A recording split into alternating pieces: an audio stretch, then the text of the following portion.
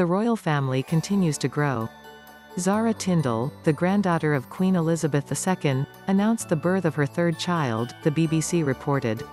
Greater than read more trending newsA spokesperson for Tindall, 39, said Lucas Philip Tindall was born Sunday evening and weighed 8 pounds, 4 ounces.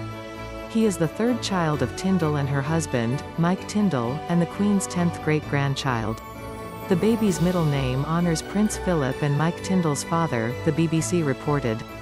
The infant was born on the bathroom floor of the couple's home in Gloucestershire, since the couple was unable to get to a hospital in time, CNN reported. The birth was announced by Mike Tindall on Wednesday during an episode of his podcast, The Good, The Bad and The Rugby. Mike Tindall is a former captain of the English rugby team. It was run into the gym, get a mat, get into the bathroom, get a mat on the floor, towels down, brace, Mike Tindall said during the podcast.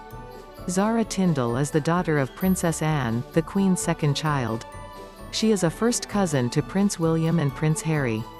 The birth of the Tindalls' child follows those of Princess Eugenie's firstborn son and Pippa Middleton's baby girl, People reported.